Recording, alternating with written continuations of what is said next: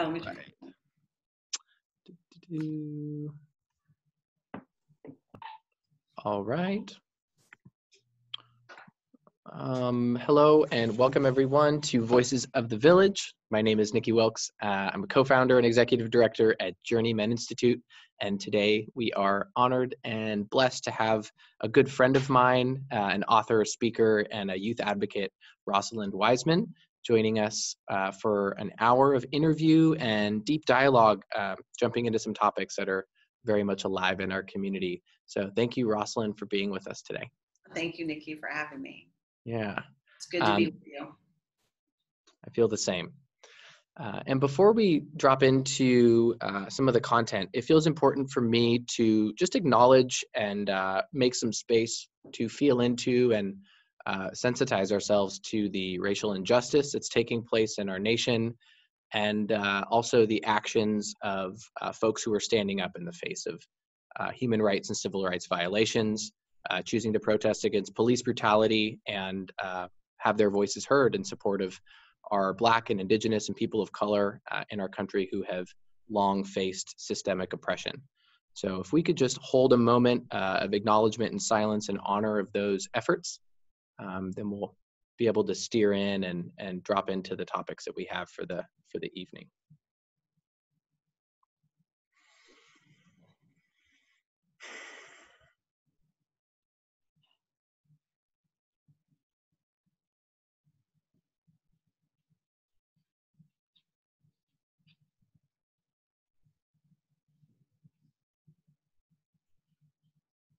Thank you. So I feel fortunate, Rosalind, as we haven't known each other for a very long time, but because of a shared experience recently, we had a long car ride to get to know each other super well. So I'm wondering if you might take a moment to just share a little bit about yourself and your journey to get where you are, and perhaps a little bit about Cultures of Dignity and the body of work that you and your team are engaged in. Well, I've been working with young people for over 2 decades, and really it's been about, even if I didn't have the right words for it, it's always been about listening to young people and giving them a voice. And I really see myself as a bridge between young people and adults, and the adults in various capacities who have authority over them, who are educating them, who are parenting them. So I really see young people as the subject matter experts of their life, and I work with them to bring their truth up, and then we talk to adults. So that's in general what I do, but it's all and always been, and I've been searching, I think, in many ways, and only recently in the last maybe 3 or maybe 5, 6 years, have really honed in on the principle of dignity, of people's worth being the principle that everything flows through and from, and that everything about voice and listening and honoring young people's experiences and how we work with them in collaboration and partnership is really based on this incredible principle of dignity as apart from respect. And so I've been listening to young people, for a long time, writing curriculum, writing books, trying to be an advocate in the best way I can. And then about 3 years ago, I decided to start a company with a man named Charlie Kuhn that is called Cultures of Dignity, and that we would do more work that was more systemic with schools and organizations and with young people. And so that's what I've been really doing for the last 3 years, is just honing in on that. So everything that stems from that, how young people use social media, the articles I write, the things I do for parents, everything stems from this one central foundation. Thank you. And you shared something that has resonated with me ever since I heard it the first time, and it may have been a conversation we had or perhaps in your writing, but, and correct me if I get it wrong, but that youth are the subject matter experts of their own lives. Is that right? Yeah.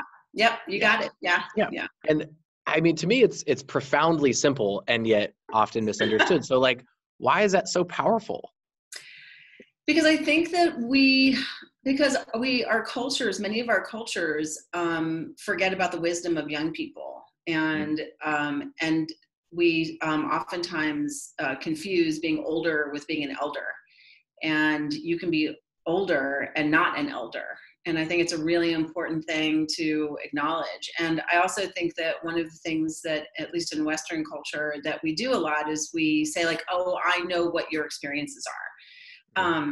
And sometimes it's well-intentioned. Sometimes it's patronizing and condescending. Sometimes it's well-intentioned about like, I'm trying to relate to you.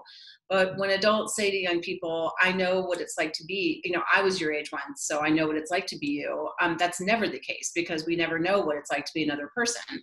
But certainly, even before COVID and before the race protests and everything that we've been dealing with, like up in our faces, thankfully up in our faces the last couple of weeks, that or recently, that we adults don't, to say to a young person, I know what it's like, we don't know. Because, for example, when I was growing up, even Nikki, you're younger than I am, and I think you can relate to this too, that you grew up with privacy.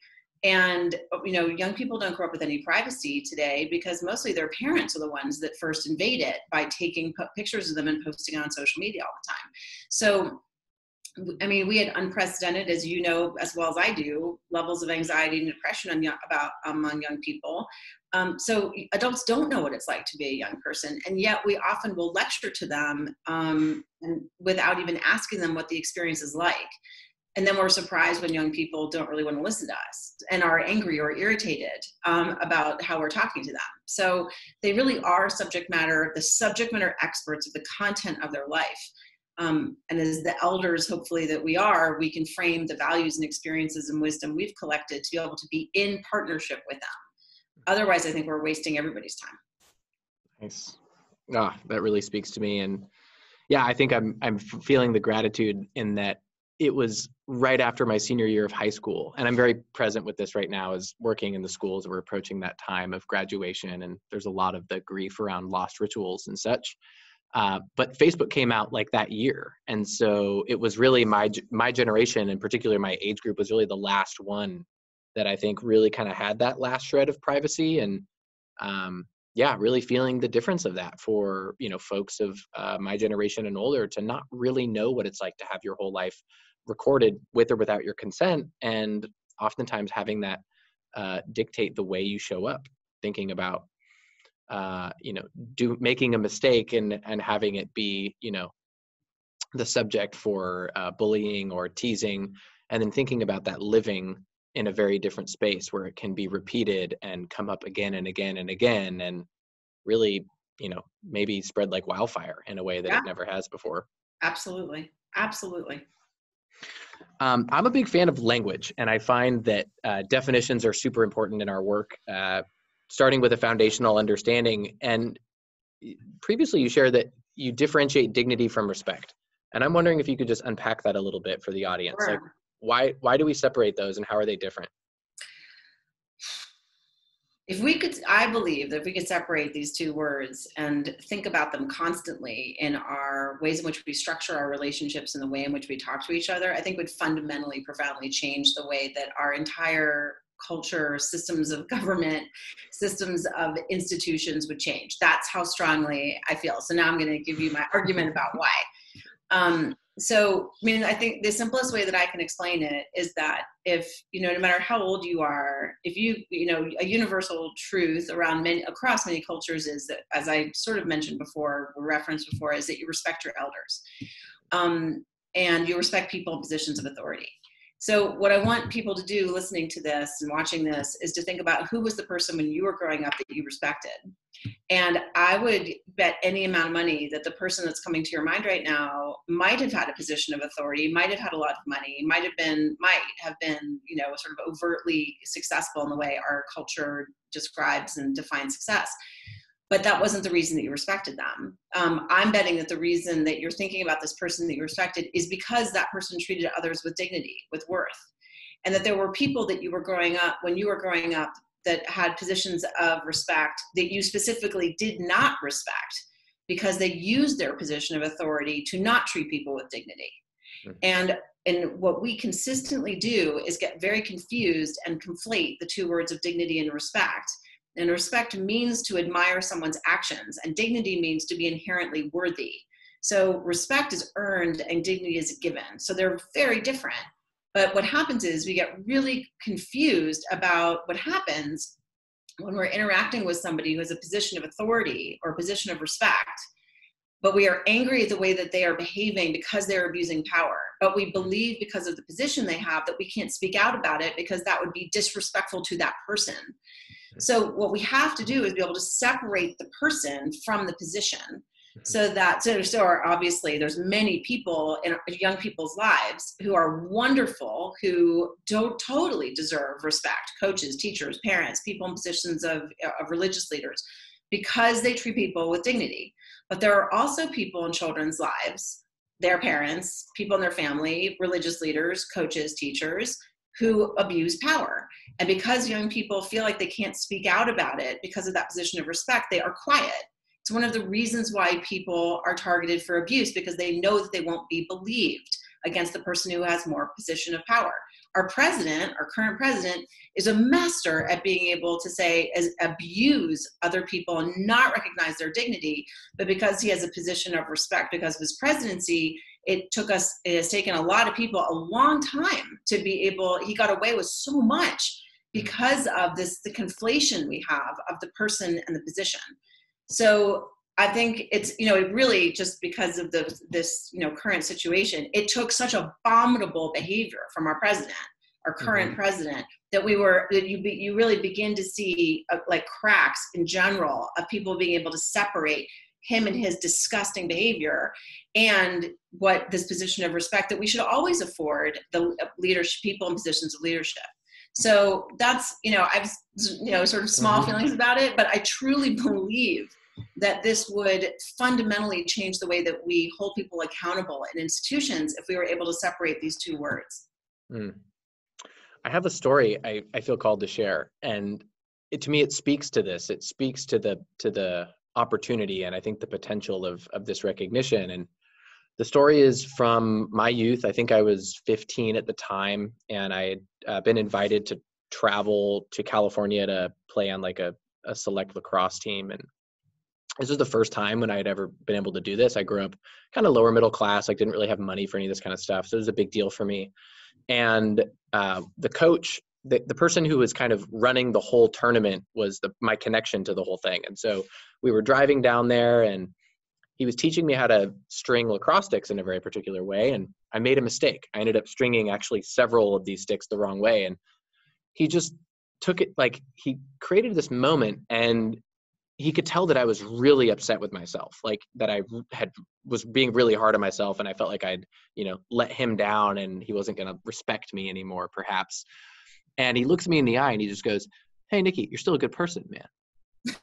But you just made a mistake. Like, why don't you start again?" And I laugh when I tell the story too, because to me, it's like oh, that was a big deal. But it was like, that was the first time. Deal. That was the first time a person of authority, like just looked at me in the eye and was like, "You're still a good person. You made a mistake. And like, I still see the innate goodness in you. And let's try again." Never in my life had ever anybody been able to reach me in that way that I looked up to, that I respected, that I felt like, had that ability to look the other way and maybe, not acknowledge the goodness in me, but chose to. And so, I don't know, does that feel like it kind of validates what you're talking about? Absolutely. It's these seemingly small, tiny moments for young people that really change their life, right? Yeah. Where you're like, oh, like where that moment either could have been like humiliating, like, how stupid are you, to, hey, you made a mistake. And that's what adults are supposed to do. Adults are supposed to treat young people with dignity so that they can move forward and learn. Nobody ever learns by being consistent. Well, you learn things about like shame and your own self-worth or lack thereof, or anger and resentment and disengagement. And you learn things when somebody humiliates you. But you certainly don't connect with that person. And you certainly cannot. And the thing that's ironic to me is that we often, if we have this control and compliance model with young people, and especially with boys, and especially people of color, that if we think we are going to control and make them comply with whatever values of honor, respect, integrity, all these words that, diligence, perseverance, all these things that we love to talk about with young people, that they would ever internalize these intrinsic values, or believe us, or want to be in relationship with us, so that they would try really hard and then be able to have those values that we're saying we want, if we don't treat them with dignity. Right? It just completely befuddles me that's not so clear with people. And on the other side, what I think you're speaking to is that when a young person feels that they are being treated with dignity by an adult, my experience is they're going to try as hard as they possibly can with whatever it is. They're going to stick with it because they think an adult is there in relation with them.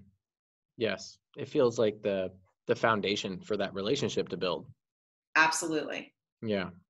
I want to follow this thread because I know that this is a topic that comes up often with parents that we work with, and I know we have some parents on the call now, and probably many more who will tune into this with that role. Also other teachers and youth advocates and mentors and such who can recognize the barriers to that strong, healthy relationship, and particularly working across generations, where we have folks who are, maybe not yet an elder, but in their middle adulthood and trying to relate to youth, maybe their own children or just other youth in their lives, or maybe folks further along that spectrum. We actually have one of our elders from our Elders Council on this call. So thank you, Jim, for joining us. It's so good to see you. And the piece, I guess the thread I'd like to follow is just what are those qualities, in addition to dignity, that can foster that core relationship that everything else gets built from? And I'm specifically curious around, like, if you can identify anything kind of practical and tangible for folks who are sure. Just struggling with that. I mean, I think, there's a couple things that I think are helpful for me to remember, as far as principles go, and principles guide behavior, and rules are an extent. This is the way I look at it and frame everything I do with young people around this, that principles guide behavior and rules are an extension of principles. Mm-hmm. So you have to have your principles, and then whatever rules come from that are grounded in principles, like the principle of dignity. So, and so another principle for me is to be easy on people and hard on ideas. And we live in a culture that is actually the opposite, which is hard on people. You make one mistake and you're the worst person in the entire world. And easy on ideas, right? Our intellectual rigor about things, or really like examining like why, what information is coming to us and why, and all those things. We're pretty soft, pretty easy on ideas. And I think we need to flip the script, that we need to be easy on people and hard on ideas. Mm-hmm. And when we do that as a principle, I think from there we can be like, that's like specific, it's a conceptual principle, but it's really easy to apply when you think about it, when you're interacting with people. So like when you're working with young people and they make a mistake, make a bad mistake. Like what if they, God forbid right now, a kid that you're working with, the people that are watching this, the young person that you adore, does something and contributes to the racism on social media that they're seeing. Like, I mean, let's like, God forbid, like a kid you like, a kid you're in a relationship with does something that contributes to the racism that we're seeing, or the degradation of and dehumanization of people. And, as an advocate for young people and somebody who's been in relationship with young people that have made unbelievable mistakes, you can take that personally, and it can just, because many of us who are in this field, we passionately believe in what justice and dignity look like. And we believe in young people and their right to be safe and healthy and all that stuff. And then we have a young person who does something that we just get so angry that it's just devastating to us. Mm-hmm. Well, if we can, without excusing the behavior, what I know is that there's always a reason, and you have to figure out what that reason is of why that young person did what they did. And of course, this would be relatable to anybody. It's not an excuse, and it really doesn't excuse the behavior nor justify it. But we have to understand the context in which decisions are made, especially with social dynamics in young people, that make them do things that might be contrary to what we want them intrinsically to believe and how they should act.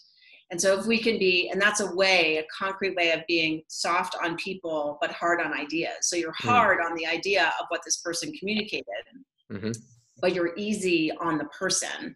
And that creates the space for that young person to much more easily self-reflect on their behavior and want to do better. Because my experience is when young people are outright rejected after a mistake, they don't, it's so much harder for them to come back to us because they're ashamed. And then now, because of the culture we live in, it's so easy for them to go find a group that will support whatever it is that they did with. And that is where we really have there's just so much issues and problems with that. So I just want to use that as an example of we all need to collectively be giving each other a break.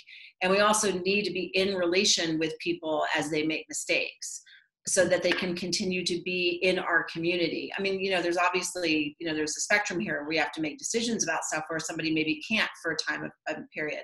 But I think our culture too often will go after a kid and say, no, you're terrible, you're a horrible kid, and not say, wait a minute, we need to understand the context in which that behavior, that decision, that action was made, and maybe what happened in our community that contributed to why that child did that. We just too often are, just go after children. So, or young people, for example. So I think that's one example of what I look at, that I think is important, particularly now, because of, what we see, how much pain so many of us are in, and how emotionally fraught and frail I think a lot of us are. Yeah. I'm reminded, actually, before I go, I just want to say welcome. We've had quite a few other listeners and audience folks drop in since we started. So welcome to Voices of the Village. We're here with Rosalind Wiseman, exploring some issues and some, I want to say, opportunities and some topics relevant for our audience, and talking right now about just how to foster positive relationships across generations, and particularly working with young people. And yeah, so I'm reminded of this piece of wisdom. My friend Woody, he's actually a mentor at Journeymen with us, and he likes to call those moments. And as soon as you describe this example of like a young person who we're really close with and we like them, they do this thing, and then we're just like, oh my, like horrified, right? He would call that a WTF moment, which maybe we could fill in the blank on what we think that means. But for him, it's what's the function? And so it's like this curious mindset of like, oh my God, like, why would they share the racist meat? Like, why would they do that? Like, I loved this kid, and now I'm ashamed. Like, I'm embarrassed. Like, oh my God, like, and you feel like a failure. Yeah. Like, what am I even doing? Like, I thought I was doing good work. I thought it was working. I thought we had made progress, whatever. And to hold that space of curiosity and be like, okay, there is some unmet need, right? There's something contextually that I'm not aware of, or maybe I am, and I just haven't been paying attention to, that's driving this. What is that? And not to excuse it, but just to be able to follow that thread and figure it out. Okay, what is it that led to that, and worked in that direction? So really appreciate that. It really just feels like a broad invitation, not just for those working with youth. I mean, this is culture wide, and particularly, I think, relevant for anybody who's listening. You mentioned a big part of this, which is shame. And I recently became aware of these tiny guides that you're creating, and I got super excited about this because for me, some of these topics they're huge, and people like Brene Brown have created like entire volumes and TED Talks and books and podcasts about one of these words. And yet there's also, I think, a need to create some digestible, like really key vital info for folks, especially youth and those who are working with youth. What led to the creation of the tiny guides, and like, who are those for? Oh my gosh, actually, it's like a very dramatic story, I have to say. So when the stay-at-home order started, I was in Denver, and I live in Boulder, so I was in Boulder, and I got incredibly sick. And I don't know, because, since we can't get tested, I was never tested, even though I went into the hospital, because I had a weird kidney infection. And so I was horribly sick for 2 weeks, which that's not something that I usually experience, thank goodness. So while I was gone, the team at Cultures of Dignity, our experience always, and I really appreciate this about the people I work with, that when tremendous amounts of upheaval happen, that we tend to listen first instead of putting out all sorts of information. And when the pandemic, when it was labeled a pandemic, when people started staying at home, it was like parents were just inundated with like, here's the perfect schedule for your child staying at home, and here's how they shouldn't get behind, and all this stuff. And I was really, really, really sick while this was happening. And so while I was sick, one of the most wonderful people on our team, whose name is Megan Saxelby, who's worked in education for about 15 years, had this idea and these raw materials of these things called tiny guides that she'd been wanting to do for a really long time. And she came to us, she'd been working with us for about a year, and said, can we work on these together? I think I've got 18 different ways to describe like the component parts of social emotional skills and shame, anger, insecurity, emotional granularity, emotional hijacking, in these very concrete ways. Can we work on them and put them out for people as we're listening to people, we're listening to people and what they need. As we're listening, can we start working on them and then be able to put them out in a relatively short amount of time? So when I came back and I didn't have a temperature of like 105 when I was able to function, I came back and these wonderful, beautiful tiny guides had been created. And I got to work on them too. And what we found, of course, is that people's bandwidth is like this wide right now. And they need something that will say, you're having these enormous feelings right now. Here's how to understand them a little bit better for yourself and for the people that you might be living with right now and the young people in your lives. And that's what the tiny guides are. So there are 18 of them, and 3 of them are about dignity and the component parts of dignity. And then there are things like shame, like a tiny guide on shame, a tiny guide on anger, on emotional hijacking, on emotional granularity, which is I think my personal favorite. And so it's just like, in the shame guide, I think the funny thing, that the funniest thing about them, and we tried to make them funny and approachable and relatable regardless of how old they are, is that, nobody ever said to a little baby, like, well, there are some people who do this, but most of us don't get when they're little babies, like, you're so stupid, like when you can't do something because you're a baby. And yet at the same time, like, people for the most part don't judge babies, and they're not mean to babies. Like, you're just doing baby things. And I think what's really important is that when you get older, you feel like you have to be in connection with people and you care more about how people think about you. And then if you disappoint them, or if you are worried about how people are approving of you, and if you don't get that approval, which is so inherent to who we are as human beings, then we feel shame. And that shame is like, gets into our head, and it just totally messes with us. And then we can get emotionally hijacked, meaning our emotions take over, right? And we have a really hard time being able to process things or being able to show up the way we want to for ourselves or other people. So it takes these enormous feelings, and we can really digest them. And once you digest them and understand them, then they don't have as much control over you. So that's what we're trying to do. And we're trying to do it with these big, big feelings like shame. Yeah, I love that. And I think, the more and more I sift through content that's available, in particular, thinking about things that are going to be relevant and digestible, not just for youth who have a very different way of, processing and consuming media than older generations, but for parents, teachers, and youth workers too, who are like, we're just flooded with content. Like, there's no shortage of information on any of these topics. And and I think the overwhelming part of that is, for me, is like being like, okay, when I'm in my less than best state, when I'm triggered, or when I'm escalated, or when I'm off my balance, that's when I need the content the most, right? It's not when I'm all zenned out and like totally chill and in my best, then I can access those things. But it's really when I'm not. And I feel like that is the most valuable time to have something that's quick, it's easily to digest, it has kind of the key bits for that right where I need it. And that's kind of, I think, why I got excited. I'm like, what a great tool, right? Not just to present for young people, but people who are working with youth, and being able to explain these really big topics that interface pretty much every avenue of our life, but doing it in a way that actually feels approachable, accessible.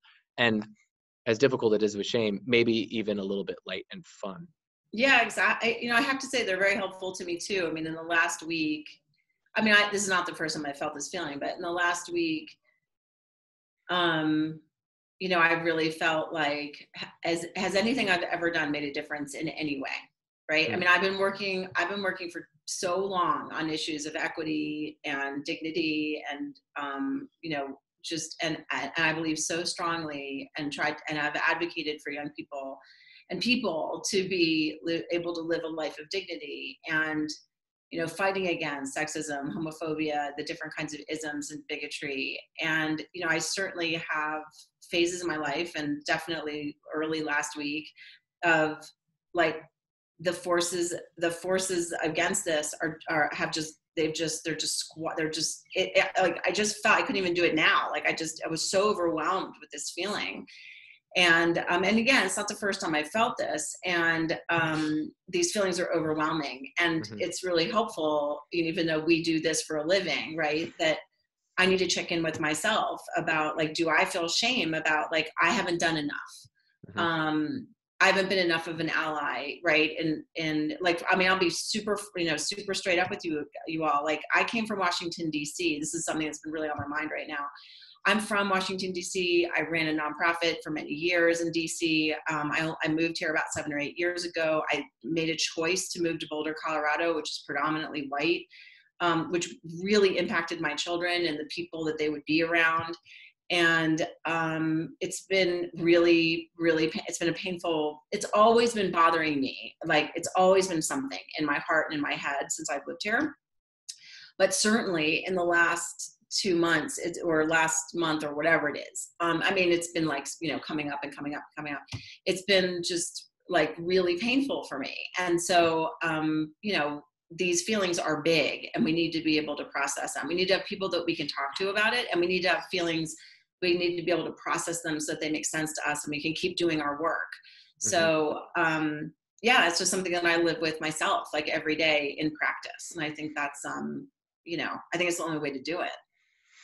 I appreciate your personal connection and to me what feels like an example of modeling and being vulnerable with where you're at and the experiences that you've had that have led to perhaps a feeling of choosing to continue to do this, even though you have those moments when you're like, is this even doing anything?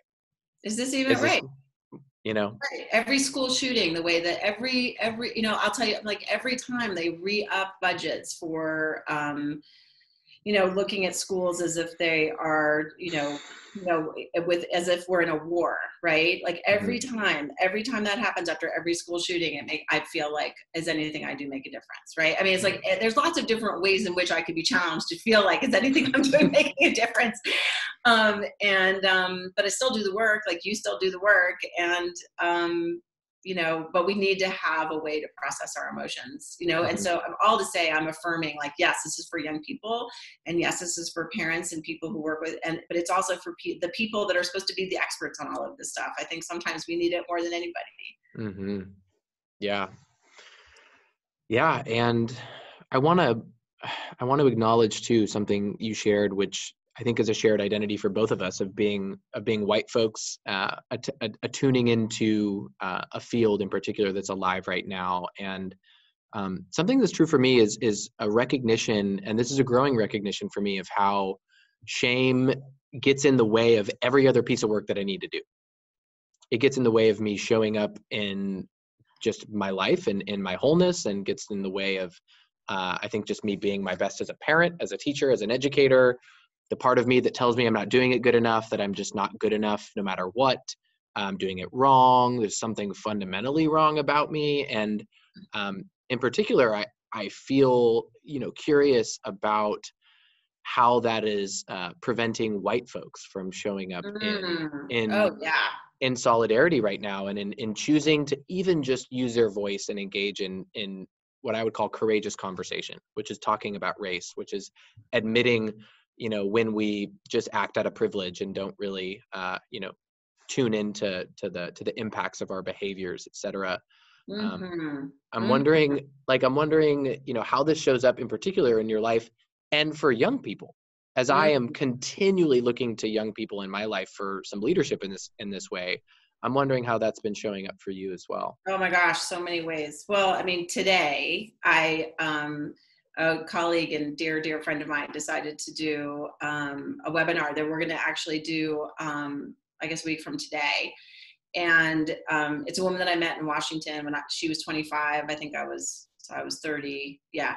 And her name is Shantara McBride, and we've been working together or working in the same field in some way, shape, or form for 2 decades.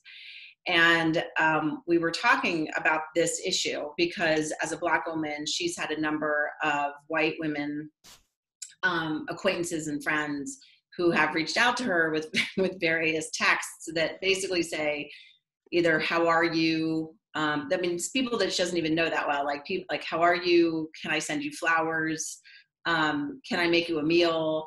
And we were talking about how difficult that often puts the Black person in a position of, because you're like, why, like, what are you talking to me about? Like, how am I, how, right? Like my business has gone, kaput, or is really challenged.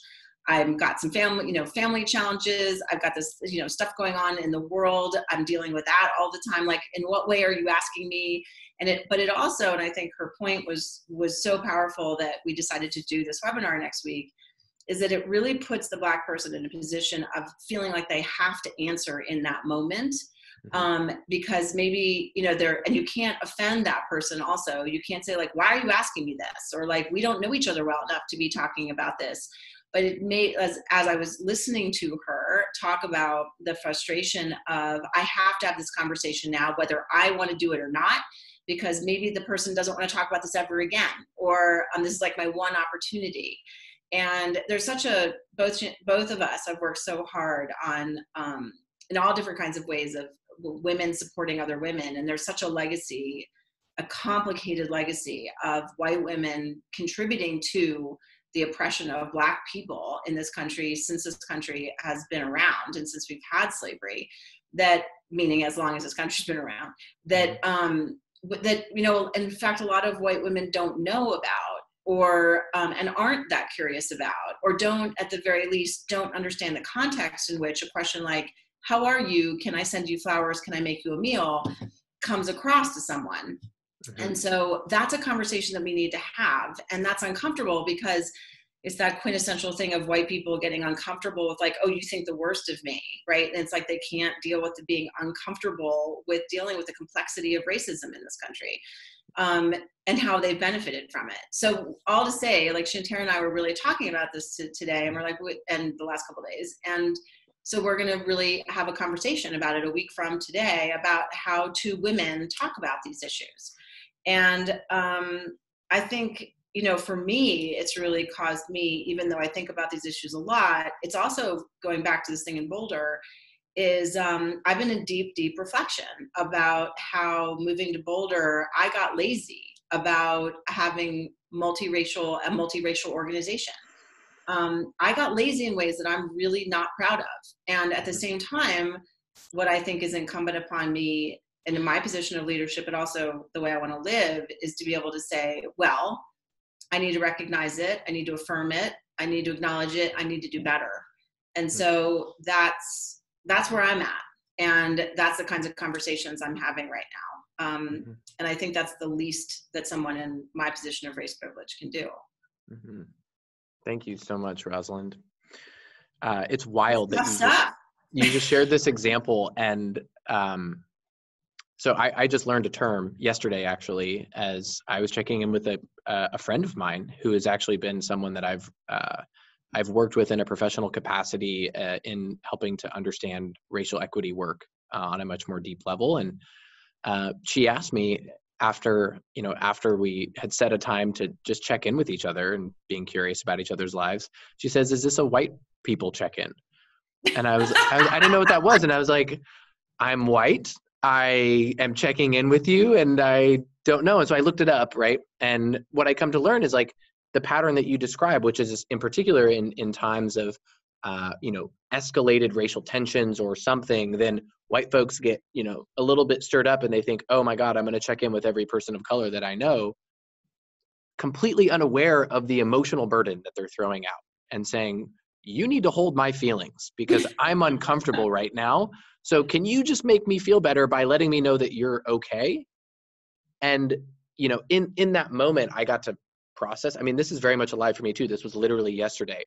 And being like, okay, and I had to honestly ask myself, is that what I'm doing? Is that what's driving this initiation of curiosity and care for my friend? And in this case, in my case, I could say, like, no, I've been in conversation with this person authentically for longer. And that was the basis. Right. And not some random check-in. not random. And it is true that my own care and concern for my friends of color is heightened right now.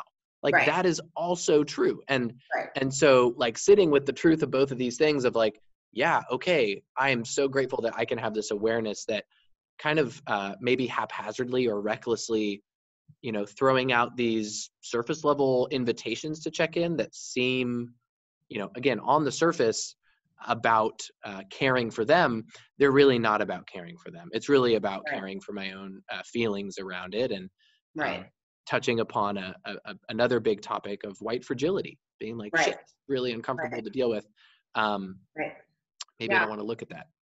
Yeah. I mean, I've dealt with that much less so, but I've dealt with that since, well, I mean, I came from DC where there's lots and lots of Jewish people, and I'm Jewish, and I've certainly dealt with that a little bit more here because there's so much homogeneity with people, and like, they don't want to offend you. And, where I grew up, like, people are friends in all different kinds of ways. And so, and the mark of friendship is being able to mess around with people with that kind of stuff.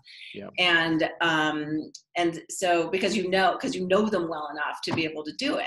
And so I've, seen that of like, and I'm, it's really confusing to me. Like, and, as a Jewish person, sometimes being able to make jokes about one's own people. And I sometimes will do that. But when you're in a group of people that don't have any experience like that, then it gets to be realized like, oh, you can't do that. Like, right. So it's all different kinds of cultural norms that it's really, it's a really interesting process. But I honestly, I mean, to go back to where we are right now, I mean, I think the thing that I'm maybe, and I'm going to say this, and I don't know enough, and I need to know more about it. I'm in process. I'm very curious about knowing more. The thing that I'm curious about with young people is, because I'm seeing so much incredible, inspiring activism and awareness and understanding of the issues that we're talking about amongst young people. But I'm concerned that, and I could be wrong, I really, really could be wrong about this. So what I'm wondering about is, where are the kids in the suburbs? Like, where are they with this? Do they care? I'm seeing, and I'm not saying this is like, I know the answer to it. I'm curious about it. Like, I'm seeing things in very small communities. I'm seeing we're seeing large amounts of student activism in large cities. I'm wondering about, young people that are sort of in the middle, which are a lot of young people. And I had a conversation with a young person today that lives, and this is one of the reasons that it sparked for me, is that I had a conversation with a 15-year-old young man who's virtually interning. And I just was like, wait, how is he seeing the world? And I'm just curious about it. And I want to get more curious about it. I want to be more curious about, once we're seeing this just incredible leadership, and I just want more young people to be in positions of leadership. And I want them, or at the very least, I want them to be knowledgeable and engaged and participating in whatever way they feel is most comfortable. I want them, engaging in what's happening, because what young people are doing in this country is extraordinary. And we've got to be able to support it in whatever way possible. Mm-hmm. Yeah, I appreciate that curiosity. It's something that I'm present with. Is, the primary place that I teach is, I think it fits the similar demographic that often would be considered suburban, even though it's a rural place in high school. And we have a very, I would say, a very vocal and engaged and I want to say subculture. There's a student subculture here that is highly, highly engaged. And I'd say it's also true that generally speaking, the student body is not oriented toward a lot of the social change movements that are taking place on a broader scale that are, I think, super well engaged with in urban communities and places that I would say are just more exposed to the issues that they're trying to change. Yeah. So to me, there's an element of being insulated from the effects of it all, and perhaps having, parents and home life situations that aren't bringing these topics up often, having the courageous conversations at the dinner table and asking, asking curiously about their experiences with things like race and privilege and the difficult stuff, right? The really uncomfortable convos to have. Yep. Yeah. Yeah. So you mentioned this webinar. I want to make sure that I can just share this. If anyone's listening and wants to participate, is this something I can get a link from you and share out with definitely. folks afterward? Yeah, we've just decided today that we're going to do it. So we'll send out, but yes, I think it's going to be at noon your time, and a week from today, and we'll open it up for chat, Q&A. And you'll see, a white woman and a Black woman who've known each other for a long time talk about how we've supported each other through, doing this work, how we've, really challenged each other, had really difficult conversations with each other, and how we bared witness with each other when we can see when we've each experienced different kinds of discrimination or disrespect from people for various reasons, and then connect it to the experiences that we're both individually having right now. So, but one of the things that I have tried in my career, because of the work that I did so much with women, is to really hold women to be knowledgeable about, not blame themselves, but to be knowledgeable about the legacy of how we have been acculturated to express or receive anger. And I think that's a really important issue for Black women. Know this, and know legacy and history about anger, and how, sort of how people have allowed them to express anger in various ways, and how the culture has seen how Black women can express anger. But there's a whole thing that we don't talk about white women and anger, and how it can be a struggle, especially for middle class and higher middle class women, to express anger. That getting into this whole trap of like being nice and being kind is actually a code for not expressing what you really feel. And also the thing that I think is incredibly important that white women have an incredibly difficult time dealing with is that when they make a mistake, when they say something racist, or they may do something ignorant, or when they do something like that, and somebody reacts, like a Black woman reacts with anger, understandable anger, that all of a sudden, and I can't stand this, but I've seen this more often. I mean, if I had seen it once, it would be too much, is to have white women get all teary-eyed and cry, or feel like, my feelings are hurt because what I said inadvertently offended you. I don't want to take away from people's feelings, because feelings are feelings. I'm never going to take away somebody's feelings, but we literally have a responsibility to understand what we are doing. If you are a white woman and you are crying, or you are the one who's upset and needs to be consoled because you did something that was racist or ignorant, and so then you have the person of color who has to be in a position of like consoling you or assuring you that you didn't mean badly. That kind of stuff is so intertwined with our acculturation of women and anger, and how we're allowed to express anger, and how we are acculturated to receive anger, that we're not supposed to hurt people, all that stuff. We got to get way more on our game about this issue, because it stops us from being able to have the relationships that we want, that I hope we want. And it stops us from being able to come across and be competent people when we are having difficult conversations. So, I mean, and it all encapsulates into when usually, this has been my experience, so people obviously can have different ones, where a white woman will say, like, I'm just not a conflict person, right? And their hands go like this. Well, first of all, conflict happens, and we have to deal with conflict, and we have to do it competently and with dignity. But there's a understandable reason why so many women feel this feeling of I'm not a conflict person, because somewhere along the road someone told them that they could not handle conflict competently. They couldn't stand in a difficult conversation. And so if we can figure that out, then we can support each other in these really difficult conversations about race in ways that we traditionally have not been able to do. Mm-hmm. And I think that's if we can do that, that would be one of the things that would be maybe a slight benefit of the horrendous experience that people of color traditionally have in this country. Thank you. That feels so alive, given the circumstance of all that is happening. And, I think to me, you're touching upon the intersectionality of power dynamics in our culture, between the sexes and among the gender spectrum and across the racial divide as well. And what comes up for me too is just acknowledging too the place of privilege to be able to say, I'm not a conflict person, I'm going to step out of this. Right. Being like, does everybody get to say that? Right. Exactly. And perhaps not. So I'm really encouraging anyone, we're getting some comments in the chat too. Like, if this is alive for you, exciting to be able to drop into that webinar. Sorry about this. Sorry about that interruption. My mom is FaceTiming me and I forgot to turn off my notifications. So I apologize. It's okay.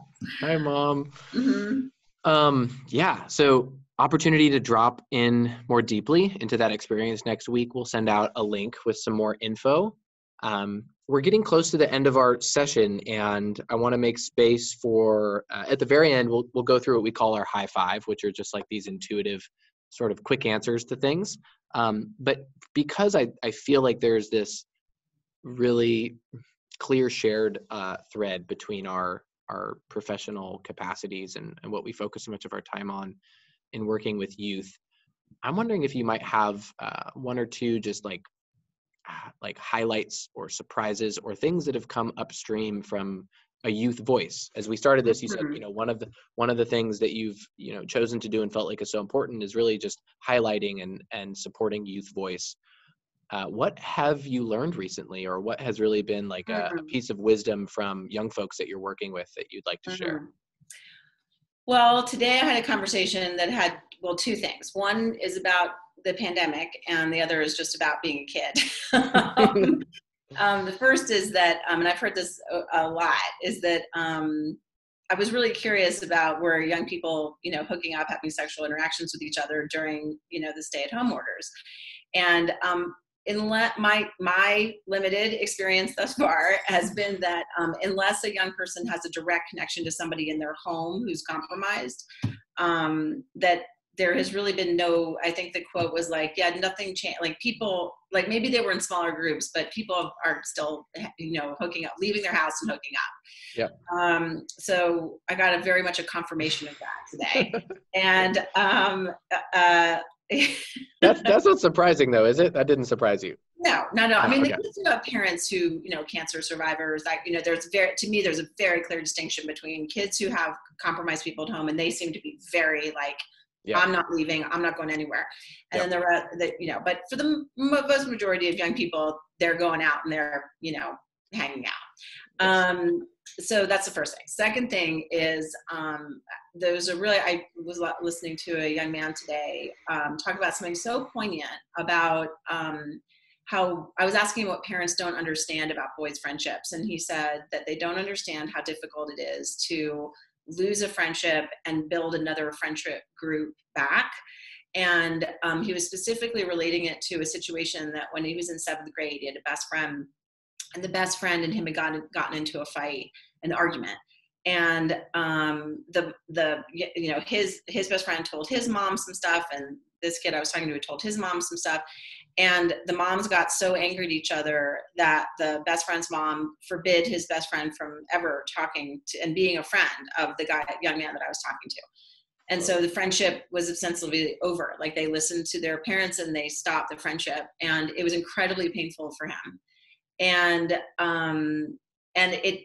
his talking about what it took to find another group of friends and to build the relationship with these people so that he has like a tight group of friends again was painful. And I don't think I think what happens is parents get so fixated on the anger that they might feel towards this other child, or so fixated on the argument that they think the children are having, that, and their own baggage about it, that they don't realize the larger implications and context with which that they're putting their own child in about friendship.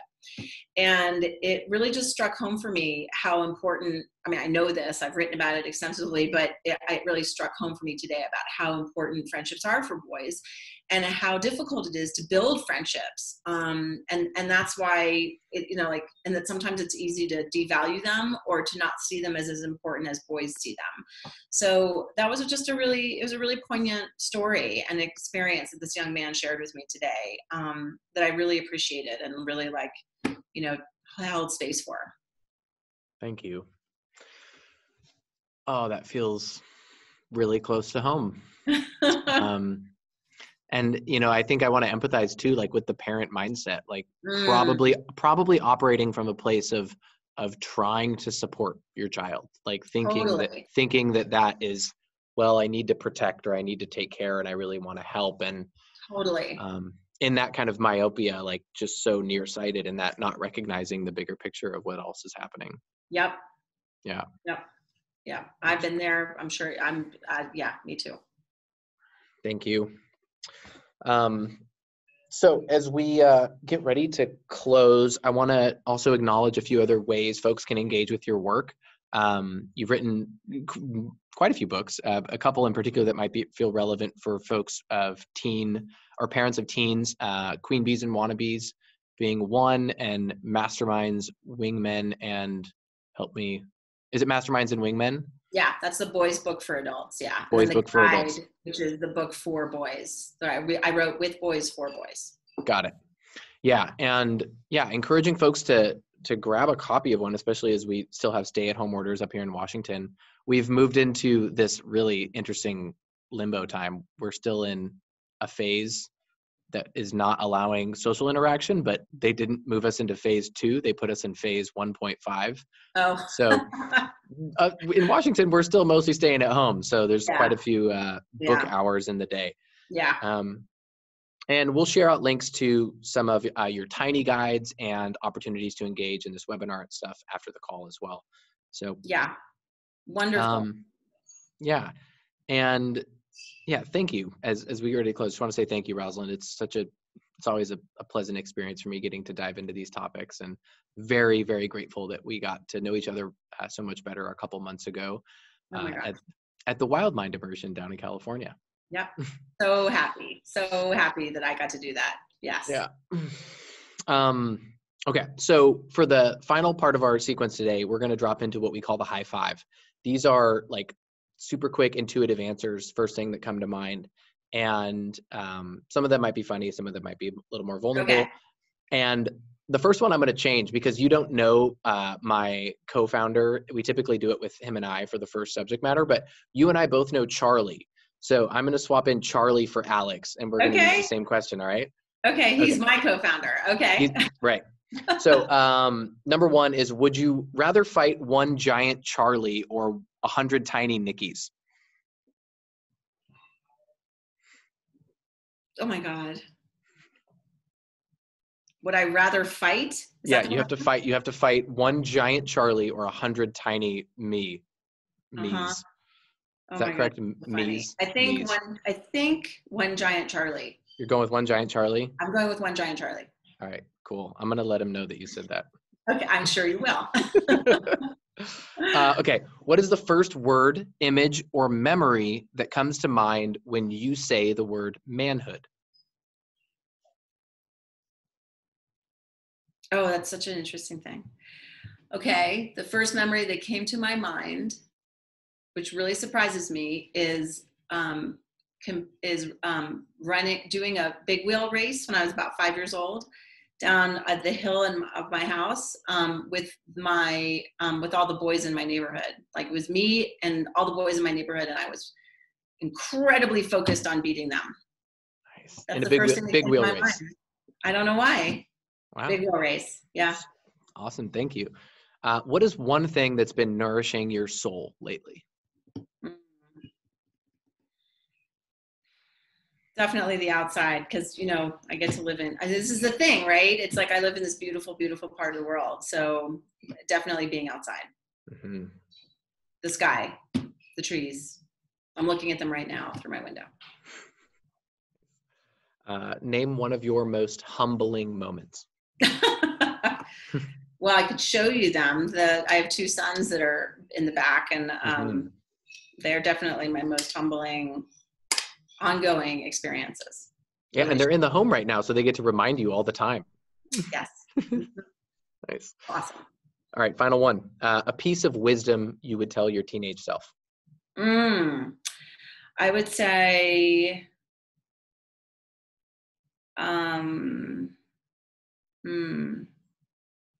there's so many things, but what would I say? I would say obligation is not everything.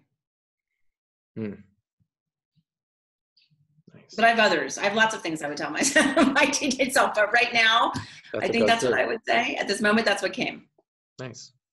That's what we want. Cool. That's our high five. Rosalind Wiseman, thank you so much for choosing to share your evening with us and your wisdom and much of your experience that you have working with youth. And really hoping that anyone listening chooses to go and check out culturesofdignity.com.